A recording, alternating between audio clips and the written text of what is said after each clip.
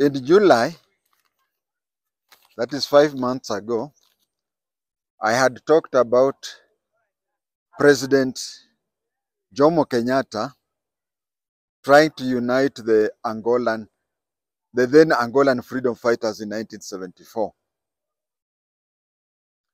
I talked about them, but from July up to this time, some young people have been pushing me to talk about one specific Angolan leader. If you compare him with the other two, if you talk about the other two, you'll find that if you talk about the other two, you'll find that their story cannot even reach a quarter of what Jonas Savimbi is or was. So I've been, I am told there is even a video game called Jonas Savimbi. So I've been pushed, and I thought I should talk about Jonas Savimbi. If you find that I've not talked about the other two, Holden Roberto and Agostinho Neto, if I'll not talk about them, just understand that there is very little about them. Jonas Malheiro Savimbi was born on 3rd August 1934. If he were alive today, he would be 90 years. He was born on 3rd August 1934, which was on a Friday. He was from a tribe called Munhango from Beira, province of Angola. His father was both a railway station master and a Protestant church pastor. He was both a station master, railway station master, and a Protestant preacher. I don't know, Squeezy, anyway, even during my time, because I was born 20-something years after him, we used to have a very senior person who used to be called station master or railways. I don't know whether they are still there, and that person used to be a very important person. So his father was called Lotte Savimbi. His father was called Lotte Savimbi, and his father was both a railway station master and his father was both a station master at a railway and also a preacher with the Protestant church. Savimbi went to missionary schools. Savimbi went to local missionary schools. Mostly those run by Protestant, but some were run by Catholic. So he spent most of his school life in missionary schools. In 1958, at the age of 24, he won a scholarship to go to study in Portugal. While in Portugal, he met Dr. Agostinho Neto. He met Agostinho Neto. Dr. Agostinho Neto is one of the 3 leaders who used to come to Kenya for peace talks. Agostinho Neto was studying, and Agostinho Neto became the first president of Angola. By then, Kina Agostinho Neto had started MPLA. MPLA is a political party. The initials MPLA are in Portuguese. So if I tell you in English, they may not fit in the way it is, but it is Popular Movement for the Liberation of Angola. Popular Movement for the Liberation of Angola. If we talk of it in Portuguese, maybe we could say Movement Popular de Liberation. Okay, but in English it is Popular Movement for the Liberation of Angola. Agostinho Neto, not Agostinho Neto, Jonas Savimbi joined MPLA and became a leader, a very senior leader of the MPLA youth wing. Just like we have Kanu, those of you who are there in the 90s, we had a very active Kanu youth wing. We had a very active Kanu youth wing. So as Dr. Agostinho Neto headed the MPLA political party, Dr. Jonas Savimbi headed its youth wing department. I said he won a scholarship to study in Portuguese international school. But when he was in Portugal, the Portuguese intelligence were monitoring him, because that is the time when the fight for Angola's independence was there. So he left Portugal and went to Switzerland. He went to Switzerland, where Portuguese and French communist parties were sponsored him. From there, he didn't even complete. He went and he didn't even complete his first degree and started a second one, which was a social science and political degree in Philbrick University in the USA. I can't pronounce it well. He went and studied there. So he was a leader of MPLA's youth wing. He used to say several times that the person who motivated him to join MPLA or even join political party was Mzee Jomo Kenyatta. Mzee Jomo Kenyatta. He started the youth wing of MPLA in September 1960. And so he was influenced by Jomo Kenyatta. And we can assume that even though he influenced them, Jomo Kenyatta influenced him to join freedom fighting, he didn't at that time meet Jomo Kenyatta, but he met Tom Mboya. He met Tom Mboya. It is Tom Mboya who took him to Agostinho Neto, and he became a robust member of the MPLA youth wing. He abandoned his medical degree in December 1961. Remember, he has always been referred to as Dr. Jonas Savimbi. He has been referred to as Dr. Jonas Savimbi because he studied medicine, but he abandoned it in December 1961. And as I said, when he abandoned his medicine degree, he went to Louisiana University, as I said, to study law and international politics. He rose through the ranks of UPA. UPA is the, what do you call, the youth wing of MPLA. He rose through the MPLA, what do we call, wing, the youth wing, which was called UPA, and he tried to lead MPLA in 1964. 1964, he, as the president or the leader of the UPA, which is the youth wing, he tried to wrestle the MPLA from Dr. Agostinho Neto, but he couldn't do it. So he went and joined Dr. Holden Roberto. He went and joined Dr. Holden Roberto in founding, that was 1964. Remember, in 1964, he left MPLA because he could not, it is there in Kenya.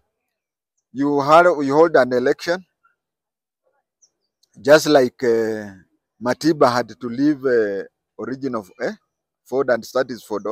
So he left that one and went and joined FNLA of Dr. Holden Roberto. Dr. Holden Roberto came from the north of Angola, and Savimbi came from Central Eastern, towards the east, but somewhere in the central. So you see, FNLA was very powerful. FNLA was very powerful because it controlled areas that are in the north and areas in the central towards the coast, towards the east. FNLA, which belonged to Dr. Holden Roberto, the initials are in Portuguese, but I'll try to make it English. Front for the National Liberation of Angola. Then the same year, he could not agree with Holden Roberto, and he started FNL. He started UNITA. That is the National Unit for Total Independence of Angola. He started it in 1964 while abroad, and he brought it to Angola or Africa in 1966. So he went and fought when Angolans were fighting Portuguese. They had three major political parties or freedom fighting groups. There is the MPLA, which was the initial one. Then there was FNLA by Dr. Holden Roberto. Holden Roberto, I said, he came from north of Angola, and he was a brother-in-law to Dr. Mobutu Sese Seko. So being a brother, I don't know who married whose sister, but he being a brother-in-law to Mobutu Sese Seko and being sympathetic to CIA and whatever, equipments used to pass through Zaire, today is called DRC. So that is, and that is why if you see the clothing that not Mobutu, the dressing that Dr. Holden Roberto used to dress, he used to dress like a Zairean. The Zairean clothes are called abacos. Abacos. So they continued that way. And then in 1975, it appeared that they were going to get independence, but they were so much divided. They were so much divided. And Jomo Kenyatta took it upon himself to try and unite them. But they could agree in Kenya. They could agree in Kenya, and they could not. But when they went back, they used to fight. Just like Museveni agreed with Tito Okello Lutwa in Nairobi, but when they went back to Kampala, he went to Loweri Triangle. So that is how they used to fight. And when they used to meet Jomo Kenyatta, they used to meet him 3 places. But most of the places, I could say that 40% of the time they used to meet in Nakuru, 40% they used to meet in Mombasa, and 20% in State House, Nairobi. When they used to stay in Nakuru, there is a certain hotel. By that standard, that hotel used to be very good. It used to be the highest standard of that time. And they used to hire, I don't know whether it is the Kenya government that used to pay for them or anything, but they used to use a particular hotel. So my viewer who is in Nakuru or who frequents Nakuru, there is a hotel called Angola. That is where they used to stay most of the time. So it was nicknamed Angola. When these people are doing it, the CIA was financing 2 liberation movements. It was financing the FNLA in the north and UNITA in the central eastern. You see, and again, it was doing it clandestinely. And you see, with American finances, it is so much controlled. It is so much controlled that the money was coming too little, too late. And it was going to 2 groups. But when you find that MPLA was supported by 2 different countries, the USSR, which broke up, and today we can call it Russia, was supporting MPLA. It was financing and everything. And then Cubans sent there its military. So it is just like I would not be wrong if I said that Angola did not gain independence, but it is Cuba that overthrew the Portuguese government and handed over the government to MPLA. So there was a guerrilla war for quite some time, a long time, until, peacemakers don't get tired. Peacemakers don't get tired. One time the FNLA, first of all, died just a natural death. We don't even know whether Holden Roberto is still alive. We don't know whether FNLA is still there or anything. But the major problem now became between UNITA and the problem now became UNITA and MPLA. But when the international peacemakers tried to join them together, walijaribu wakajaribu. Occasionally they would agree, occasionally they would not agree. So there were times when Savimbi would be based in the capital.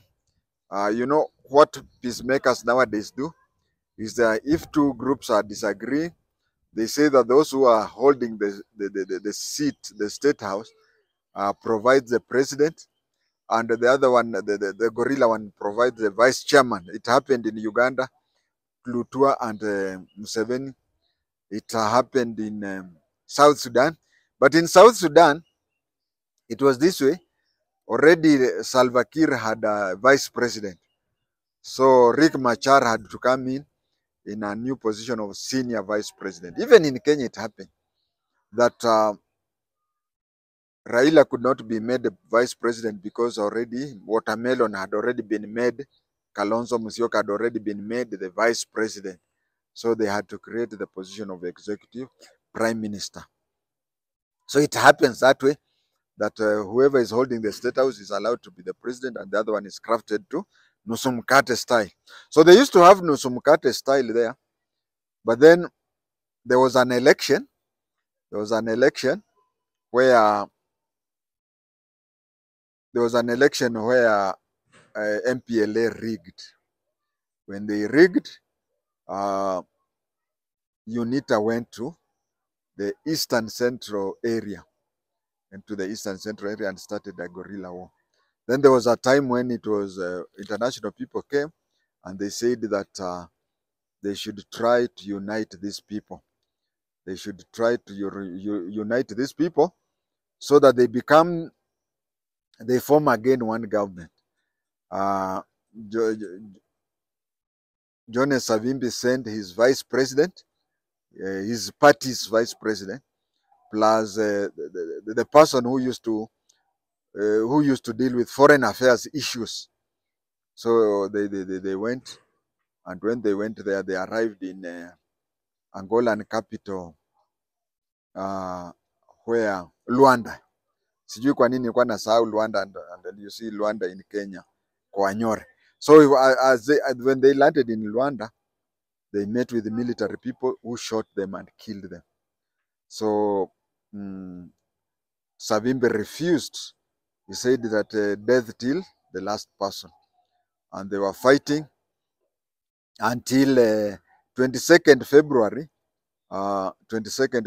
2002, when Angolan government overran the camp where he was. Actually, if you Google to find out which African leader was killed badly, I think him and Samuel Doe, who was the Master Sergeant Samuel Doe of Liberia, they were inhumanly killed.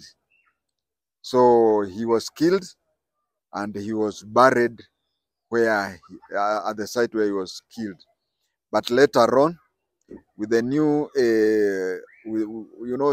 uchungu, when you stay for quite some time, your differences with other people, your hatred or whatever, diminishes with the time. I may differ with you, but my grandchild and your grandchild will say, why should we differ about our grandparents whom we didn't know, whom we didn't even meet? So you find that with the time, tension usually ceases. So these people, tension ceased, and the Angolan government agreed to rebury him. He was given a reburial on 1st June, Madaraka Day, 1st June 2019, and he was given a full military and state burial. You may, if you see any picture of Dr. Jonas Savimbi, you'll find that he used to like berets, and he never shaved his beards. It used to be like those one of the what do you call, ayatollahs. So for quite some time, I think it is even still that way even today, that you find that a person with bushy beard is referred to as Savimbi. It has gone there for quite some time, and that is the much I can talk about Savimbi. For young Kenyans, I know you have given me a lot of things to say. Just be patient. You can see that the story of Jonas Savimbi, I started getting requests in August, and now it is November. So I'll cover those things because there is no need. I'm in my mid 60s. There's no need that there's no need for me to take all my information to the grave. Furthermore, when you people, there are those things like these ones, they are in my mind, off head, but it is in my unconscious mind. So when you provoke me to record such things, that is when I find myself in a position. I find myself in a position to remember. The brain is like what? There is certain machines, yeah, even engines, car engines. If you park your vehicle there and you don't race it for some time, the engine knocks, isn't it? So you may think that you are gaining a lot from what you are requesting me to upload, but in reality, you are jogging my mind, and for that, I'm grateful. Thank you.